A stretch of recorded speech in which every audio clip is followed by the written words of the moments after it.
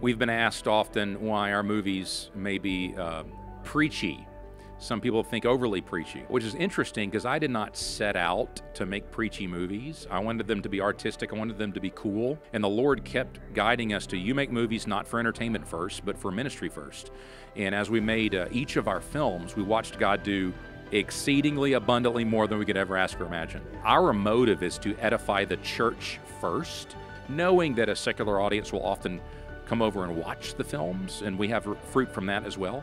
But I would say intentionally, we go after trying to edify the church and the body of Christ first. Now that is for our case. I do not represent all filmmakers, so we do need filmmakers identifying different audiences. In our case, it is the church first. And we're okay with that. You know, if the Lord's blessing and doing more than we could ever ask or imagine, I can't ask for a better response. So that's what we focus on.